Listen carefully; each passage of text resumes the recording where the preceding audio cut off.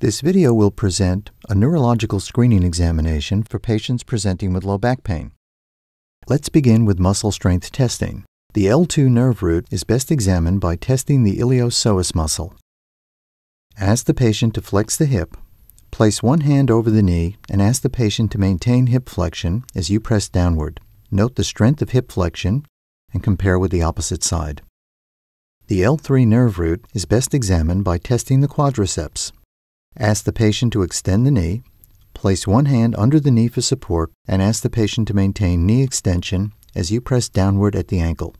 Note the strength of knee extension and compare with the opposite side.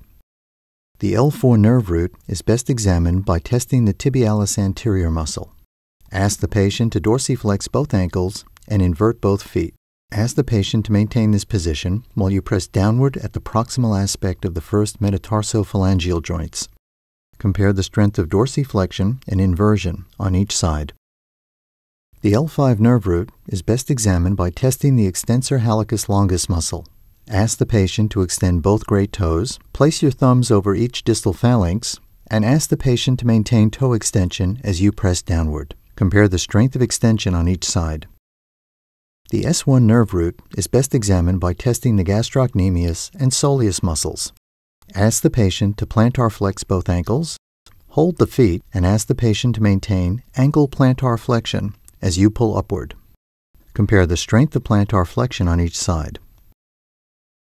There are key sensory areas in the lower extremities that are indicative of specific nerve roots. The sensory test is performed on each side simultaneously to assist with comparison.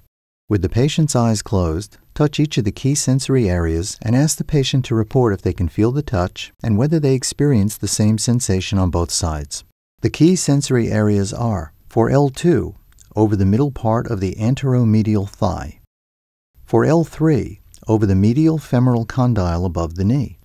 For L4, over the medial malleolus. For L5, over the third metatarsophalangeal joint on the dorsum of the foot. And for S1, over the lateral heel.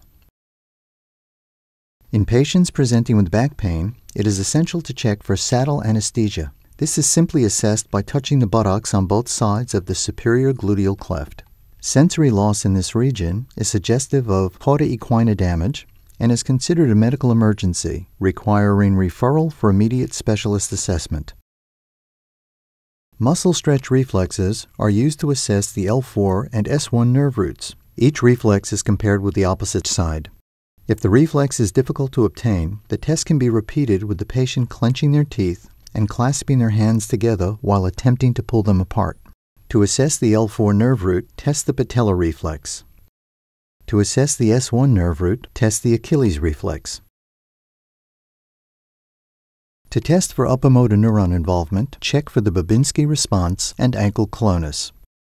To check for the Babinski response, assess for plantar reflex by using the handle of the reflex hammer and firmly scraping the plantar aspect of the foot along the lateral border and finishing with a sweep medially towards the ball of the foot.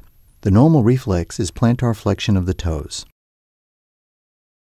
If the great toe dorsiflexes, with or without fanning of the other toes, it indicates an upper motor neuron lesion and is referred to as the Babinski response. To check for ankle clonus, move the foot up and down a few times, and then sharply dorsiflex the ankle and maintain the pressure. Normally there is no response, but occasionally a few beats of alternating flexion and extension of the ankle may occur. However, sustained clonus, such as 5 or more beats, is considered abnormal and indicates upper motor neuron involvement. Based on the information obtained from this screening examination, together with the patient's history and other clinical findings, you may decide a more detailed neurological examination is required.